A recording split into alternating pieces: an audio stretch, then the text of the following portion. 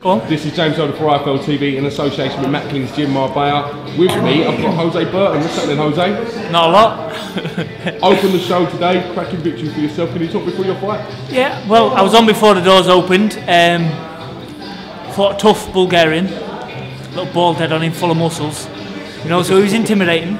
Anyway, I never warmed up for the fight. I never had no sweat going on, like going into the ring, so I wasn't warmed up. Anyway, first round was a load of shite, just done a little bit of boxing.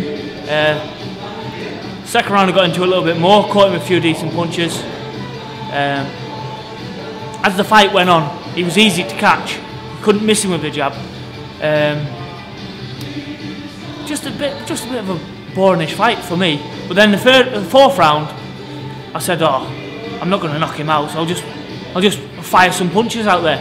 So I fired some out, and that's when I caught him a little short right uppercut and a left hook, and that started the ball rolling.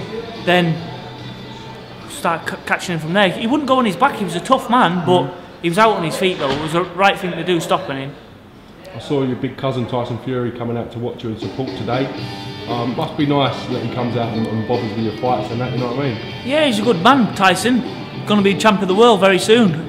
Soon as people stop ducking and diving in. You know, hide and pretend they got injured hands when they haven't sold enough tickets. You know, but anyway, yeah, he's a nice man. You've got a little bit of patter of Tyson about you. Oh, like I have? Yeah, like a slim, slender Tyson, isn't it? Slim, slender Tyson. 2 Heinekens later. Listen, Jose, thanks for giving a bit of time today. And, yeah, no problem. Stop slipping me every week. You know what I mean? It's good to get you on the channel. I won't slip you all the time. You know what I mean? And, yeah, don't worry about it. I'll do it. I love the camera, really. Listen, I love it really, but you know, I've just got to get me away from all the boys first. Then I can speak. Oh, yeah. Well, listen, thanks for giving me a bit of time today, and I look forward to catching you again real soon. That'll do. Thanks a lot.